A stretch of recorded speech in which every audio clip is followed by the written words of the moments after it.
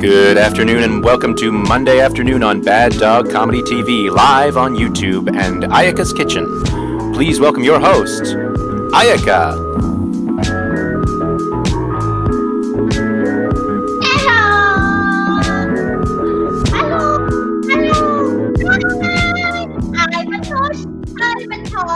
I'm Ayaka's hidden diamond toast. I'm a toast. I'm a toast. I'm Ayaka's hidden diamond toast. I'm toast. I'm Ayaka's hidden diamond toast. Yay!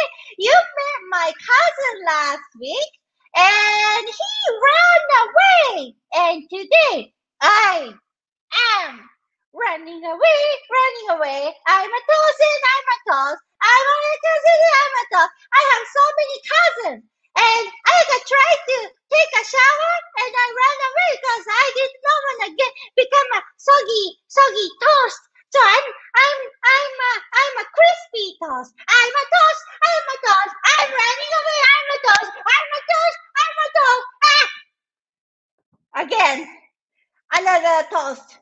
Run away. But it's okay. Look, I have so much. I tried to take a shower and protected my head because I did not want to ruin my head, and I'm crisp toast again. So all good. Hi, I'm Ayaka. Nice to see you again. It's Ayaka's Kitchen. It's my kitchen, and I'm rolling sushi every week with sometimes it's delicious, sometimes mysterious ingredients from different cultures, different countries. And today I have something delicious. I know it's gonna be delicious because I already tried it a little bit. But I know it's gonna be good, and I know it's gonna be a great show because I have my really good friend with me here. And again, Asians don't say this, but I'm saying this. I love her. Don't tell her, but I love her. So Asians don't say this. Asians don't say I love you, but I love her. So let's welcome this amazing person, amazing friend. So yes, let's welcome Seann. Hey everybody. Also, I love her too. I love her. Okay. We are not supposed to say it, but yes. We are good. We're good. I'm having. Oh, there we go. Yeah, this way. Yeah, how are you doing, Seann? I'm so good. How are you? I'm good. Thank you for doing this. Thank you for coming to my kitchen. Yeah. Yes. Yeah. So let's get into it. So tell us about your background. Well, I'm Chinese. I am Mandarin-speaking Chinese, and I immigrated to Canada when I was 8. So before that, I was born and raised in the northeastern region of China, which is called, in Chinese, it's Dongbei, northeast. And it's not a province. It just encompasses 3 different provinces. But China is so big, as you know. I think it's the 4th biggest country in the world. Is it 4th? It's like 5th? US, Russia, about the same size, and then US and Russia? No, Russia is number 1. Russia's huge.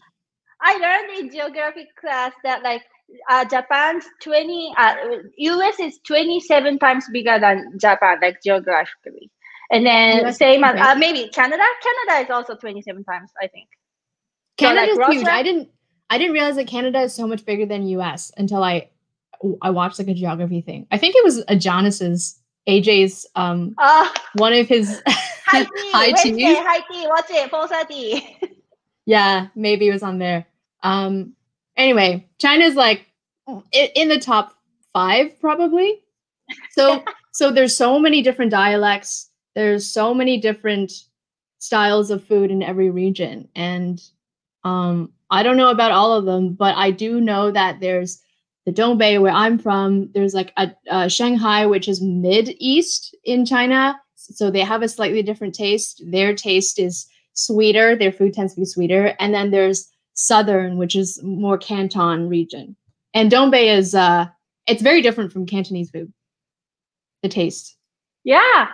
Mm-hmm. And yeah, you mentioned people also look different. I have seen like many like northern Chinese people are much like taller and pale skin, and then like from south, it's a little bit more tan skin, and then it's often shorter. It's like it's such a huge country that shows that like people look different. Yeah, the climate, everything. It's much colder up in Dongbei, so it affects everything. I've heard that Dongbei people are more like outgoing. They joke more.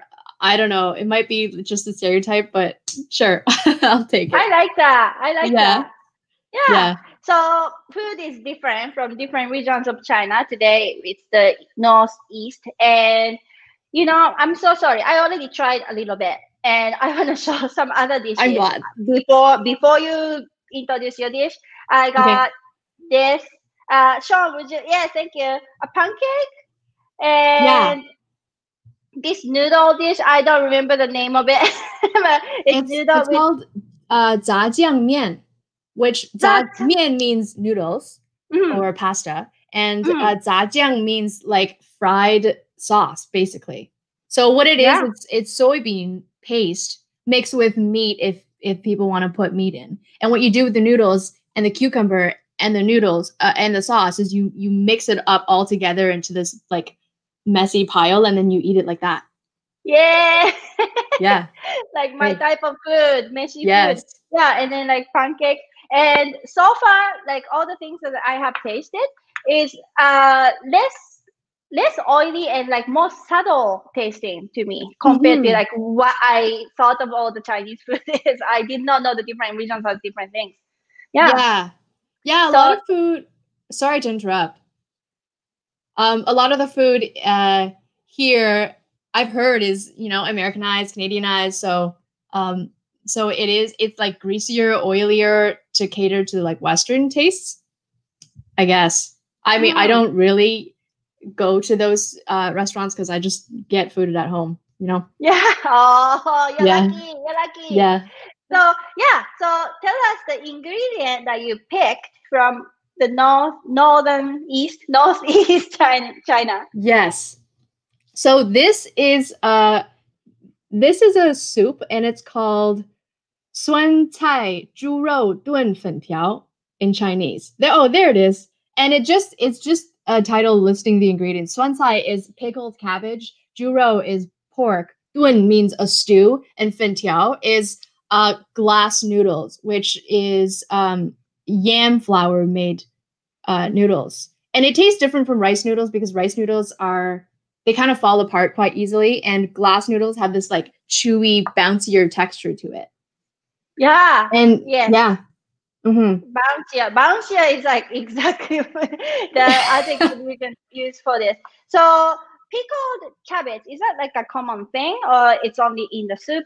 It's very, very common. So because Dongbei is so far north, back in the day, I'm sure things are different now, but back in the day, before refrigeration, plus China has historically been a poor country, especially the very poor folk who live in the rural parts and peasants and our farmers.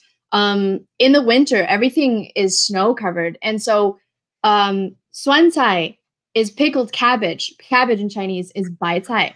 Bai cai is one of the only vegetables that is readily around and is cheap enough for any family to have. That plus radish.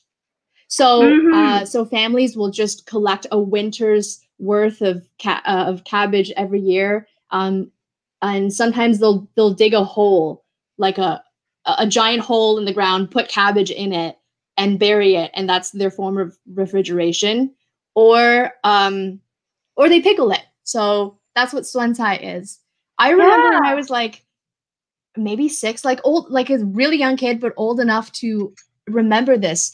My grandma had this huge clay pot, kind of like a pot you would plant something in, but massive. And it was as tall as me. I had to stand on my toes to look into it, I remember. And the smell, oh my God, it was so sour. That's what people use to ferment cabbage. I think you have to boil it first, make sure it's clean. Then you put so much cabbage into this giant clay pot, fill it with water, put salt in it, and then just cover it. And that's how. Yeah, and suan cai is used in so many dishes in Dongbei. And is it just salt? Like if it's fermented? Like, and you just leave it and then it turns sour. I think. I had this conversation with my mom because I was asking her how you ferment it, and she doesn't really know. And she said, "No, I'm pretty sure we didn't have salt back then. Like that was too expensive. Nobody's dumping in salt. Yeah, nobody's dumping in that much salt. I'm pretty sure it was just water." So was it? Is it closer to like mountainside, like not close to the ocean at all? So there's a part of China that touches the sea. In Dongbei. I'm not sure. I think you have to put salt in. How are you supposed to pickle a vegetable without it? But I don't know. Yeah. That's interesting. Even in Toronto, there's Cabbage Town. And please research by yourself, anybody. If yes, please. Me too. I'm pretty sure it was like Irish or European country, or maybe not, maybe Ukraine or European country, like immigrants came to Toronto and then they couldn't grow lots of vegetables, so decided to have like cabbage, and then they became famous. Like, okay, cabbage is the easiest and also like nutritious, I guess. Yeah. To grow and so those things. So that's why like there's a part of Toronto, it's called Cabbage Town. It's what I remember. Whoa. I might be wrong. I believe it. That sounds legit to me. That's awesome. Yeah. So cabbage seems like for cold climate, I think. Yeah. And the food from Dongbei there's similarities to Russia, Mongolian food, North Korea. It's right next to all three of those places. But sauerkraut is like all over Europe, Eastern, Northern, everywhere.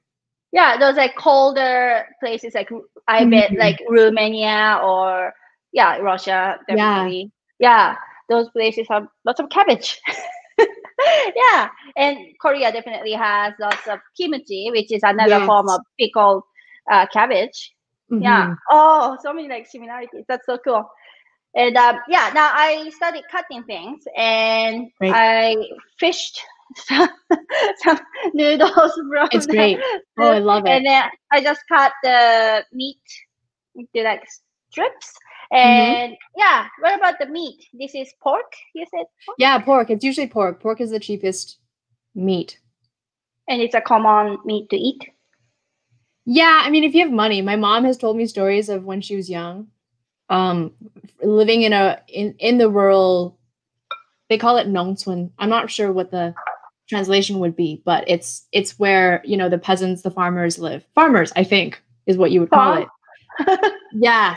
You have to grow your own food. The toilet is like a hole in the ground kind of thing. And she said that people are so poor that it's rare to have even meat. You eat eggs, and you eat, fat whenever you can get it. Tofu. Wow. Yeah. That's how your mom grew up? Yeah. Wow. And now she's a successful scholar. Yeah. She's doing her PhD. That's amazing. Yeah. I'm making it sound like we were like, my family comes from like real poverty. And although they weren't rich, they weren't the poorest. Both my grandparents were educated and had jobs and stuff. So yeah, there are people who don't go to school because they can't. Man, I went back to China a couple years ago, 3 years ago, right before I started improv. I was in China visiting family, and I was shocked at the wealth disparity. Just the street food you get is so cheap, but then you go to a fancy restaurant and it's incredibly expensive. Just whoever has money has so much of it, and whoever doesn't have money has very, very little of it. And it's very hard to earn money, get more, and grow. I mean, it's kind of like that here. People who are really rich are really rich. It's like that everywhere. But the how do you say, the margin is like wild. Yeah. Wow. And so this food is for people who have less money? Yeah, this is like comfort food. This is like, I don't know. we were right before this video started, Ayaka was plating it, and she was like, well, they gave me the noodles and it's like all mixed together. I'm not sure how to plate it. And I was like, Ayaka, it's okay, just dump it in the plate. It's supposed to be messy. I Comfort tried. food in China isn't like pretty. You know what I mean? It's like bits of meat on bone with a lot of sauce, a lot of flavor put on a plate. Yeah.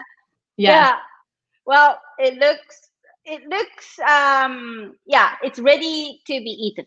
And and it's good. It tastes amazing. Oh, I haven't told you the story. Like when I went to this restaurant to pick up this food, it was amazing. This food is from Yummy Yummy Dumplings. Sean, if you like to put that Yummy Yummy Dumplings. It's on Huron. It's a corner of Huron and Dundas Street, close to that corner. And it was amazing. I went there and I'm wearing a mask. And the lady is just talking to me in Chinese, and I'm like, I'm so sorry, I don't speak the language, but she's just like insisting to speak in Chinese Mandarin to me, and then I wanted to I already ordered online. I went to pick it up, but it was not ready. So she's like, she want me to sit down to wait, but like she's about to touch me, and then like all those like, and then she realized, oh, I shouldn't touch you because of this pandemic and everything, but like so friendly. Yeah. So friendly. And that made me so happy. And I knew few Chinese words. I said like 谢谢, like thank you, and 再见, goodbye. And then like she had the biggest smile. She was so happy. And yeah, I was like, I have to come back here. It was like so nice. Oh, that's so nice. Yeah.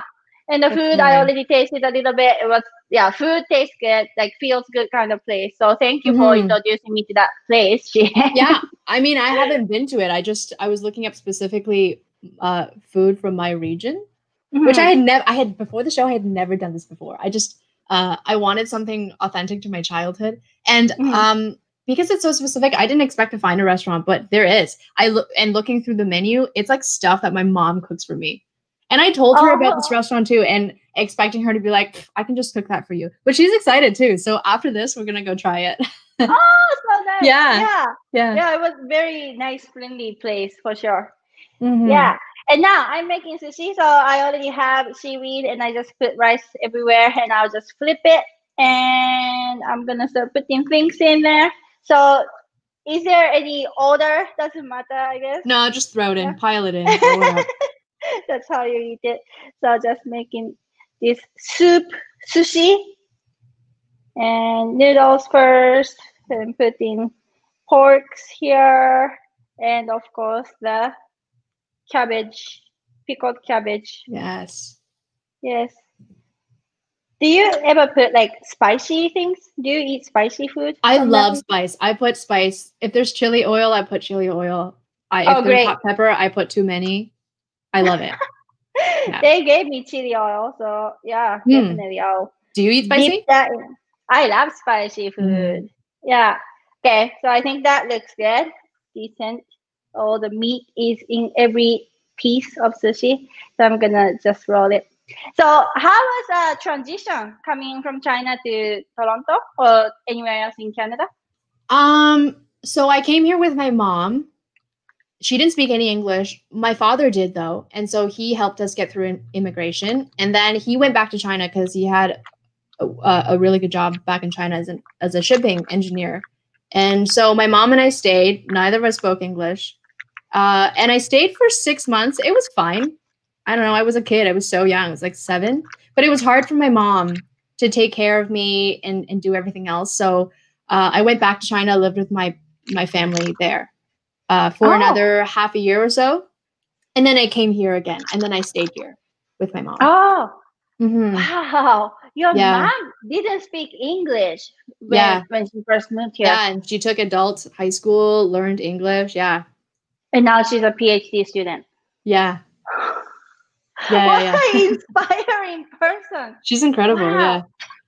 Yeah. Wow. That's amazing. And then she cooks a lot of different Chinese food at home. Yeah, she just cooks like the comfort food that she grew up with. Oh, and she's so her? Yeah, she's so humble about it. She's just like, this isn't good, which I think is a very Chinese thing to be like, it's not good, and then expect a compliment back. But yeah, lots of comfort food. Yeah, are Japanese people like that too? I don't know. Yeah, we say no. We are humble. Like, oh no. no bragging and stuff. But yeah, probably I'm feeling really good when people give me compliments. Yeah. Yeah. Oh, that's funny. Yeah. So what kind of snacks do you have at home? Let's see. I'm taking a really long break thinking. So other dishes that she'd cook. Snacks wise? Anything, any food. What did you learn how to cook? What did your mom show you how to cook? I didn't learn anything. I didn't try. She loves cooking for me, so she like never. Oh, I remember when I started cooking for myself, and she would say my food was bad, and I think it's because she wanted to keep cooking for me. Like I feel like she was afraid that if I knew how to cook, then I wouldn't need her anymore. oh no. That's what I think. Now I cook and I make food for both of us sometimes, and she says it's good. But yeah, Aww, yeah, that's it's so nice. That's Yeah, so nice. Aww, yeah. that is so nice. Okay, I got my parsley out. So, would you like to see it? It looks so good. Oh, it Introduce looks the so name of good. the roll. Try saying it. Oh, you don't have to. No pressure. Sunshine roll dan Pentiao roll. That's really good. That's awesome. Yeah, well, you're missing the tones, but yep, that's what it is. Yeah, I can read Chinese, but I don't know how to pronounce them. So like I How would can you say that in Japanese? Yeah, Sean, could you? we have. So like the first letter is like acidic, and second one is like green vegetable kind of thing, and then pork, meat. Yeah. Oh, the next one is I don't know that word. I don't think we have that word in Japanese. Okay. And then powder, and I don't know the last. I know the last word, but I don't know how what it is. Fentiao, it's together. Yeah, but wow, that's incredible because I can't read that. Like I might recognize like row. That's so funny that you can read Chinese and basically understand it, but I can't. That's wild. So funny. But I don't know how to pronounce them in Chinese way. So I lived in Taiwan for 2 months. So like all my communication, or like, maybe I told you this before, but reading memorizing the street names by how it's spelled out. But I don't know how to pronounce them, so I couldn't communicate with people. Okay, let's meet at that street. Yeah, because I did not know how to pronounce them. That's crazy though. That's like speaking 2 languages basically. You basically know Japanese and Chinese. Oh, I heard this from somebody that Japanese people want to start phasing out Chinese characters because it's too hard to learn. Is that true or is that I don't think that's true at all. Oh, no, okay. no. I don't Lies. think so. It is hard, but I don't think it's possible. It's so much in our language as well. But there are thousands of them. So maybe facing some not commonly used ones, maybe that could be. Okay. But, okay. Yeah, who told you that? I don't know, some liar apparently. Someone who wants to start shit. I don't know. Maybe I don't know. Maybe there's something that I don't know. But as far as I know, like like my real name is spelled in Chinese letters. What? Most Japanese people, I would say like 90%, 95% of Japanese people's name are spelled like actual, like on the official document. That's all Chinese letters. Yeah. What? Yeah. Whoa. That's so cool. Yeah. I feel like so people cool. are probably confused. Like, why does Ayaka know Chinese letters? It's because, well, maybe you should explain because I don't really. I'm not good at it. Yeah.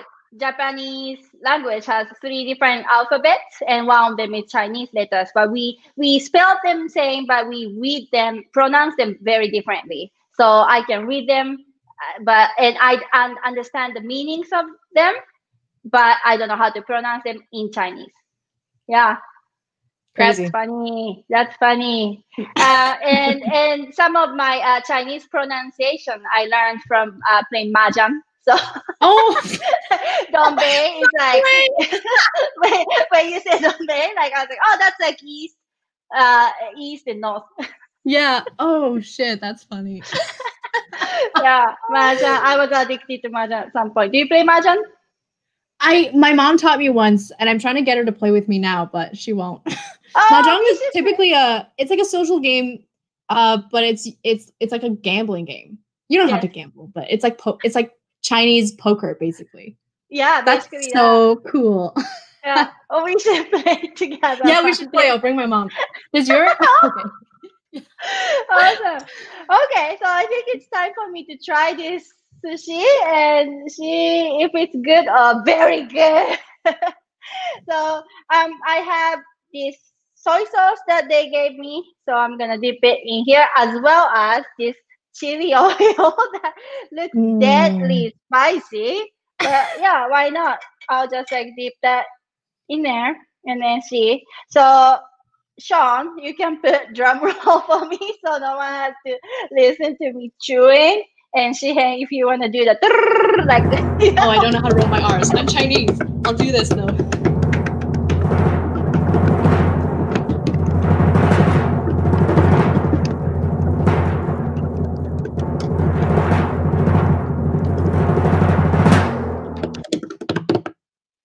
Yay! It's good. Yes. It cannot be bad. This is like, yeah, like how could it be bad? It's so good. Sick. Is it very sour? I'm curious because I haven't had it from this restaurant. No. Cool. It's good, but I think I put too much chili oil, so it's pretty spicy. Oh. Yeah, but I will try this pickled cabbage. And now I'm thinking, is this hakusai, nappa cabbage? Maybe not the regular cabbage. I wonder. I think there's Chinese cabbage. Yeah, Probably. this one. Yeah, I think it's like I think they call it nappa cabbage in English. I saw that. Napa cabbage? Ooh, I'm gonna Google it right now. Yeah. It's the more like longer one, right? Yes. Not the, Yeah, softer green vegetable has like lots of white parts on the bottom. Oh, they're so good in hot pot. Hot pot, I put so much of that. Gosh, we have hot pot together. Oh yes, it's a type of Chinese cabbage originating near the Beijing region of China. Wow. Cool. Yeah, it's my people good. love this cabbage. That's awesome. Yeah. So yeah, I have no complaints. I knew it was gonna be good, and of course it's good. So like, is it too boring? My reaction? I'm sorry. No, not at all. I'm jealous. I wish I could eat some too. I will in a week. I'm timing this out. And I wanted to say one thing. Shiheng wanted to try Peking duck as the ingredient first, but it was very expensive and we couldn't find anything cheap.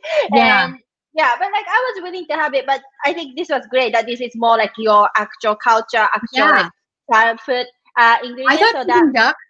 Sorry to interrupt. I thought Peking duck because I don't know. That's just the first thing I think of when I think of Chinese cuisine that I have had. But after talking to my mom, she's like, "That's not Dongbei. That's not where we're from." So, okay. So I'm glad. This is great. This is way more. Yeah. This is great. This is Shiheng. This is Shiheng's food, and it's delicious. So that's good. Adding that to Peking duck story, I talked to Coko yesterday, and then Shiheng suggested Peking duck first, but like it's pretty fancy and pricey. And Coko was like, "What? Peking duck? If you pick Peking duck, I'll just give you more budget, so you can, and I'll be there. I'm gonna have Peking duck." That's how Coko loves Peking duck. Okay, one day let's do that joint episode. I would love that. Yeah, Peking duck sushi. Oh, that's fancy. Yeah, but yeah, it was great. I'm so happy to hear your stories too. It was delicious and it was very interesting and amazing. Thanks for having me. Yeah, you and your family, like, amazing stories. Yeah, so thank you so for much. sharing. I don't usually get to talk about my family, my history, my childhood to this extent on any show that I've ever been on. So this has been really I would like to hear more, and I should learn more Chinese from you. Your pronunciations, dead on. We can each other. I should learn Chinese from you. Oh, amazing. So yeah, thank you so much, Shiheng. And yes, I think Sean showed you this a little bit. There's a donation site, baddogstheater.com, Ayaka's Kitchen, And yes, let's keep the shows running. Bad Dog is so good for this community, doing so many shows. And yeah, let's get that going. And thank you, Seann. Seann's doing all the technical things in the sound and this whole technical online based shows. So thank you, Seann. And Thank you, Seann. Thank you, Coko. Thank you, Bad Dog. Thank you, everybody. Thank you for watching. And yeah, I'm gonna keep eating this because it's so delicious. Enjoy. Let me know. So good, so good. So yeah, thank you, Seann. And yeah, I'll talk to you very soon. Yes. See ya. Okay, see ya. Ciao, ciao. 再见. 再见. 再见.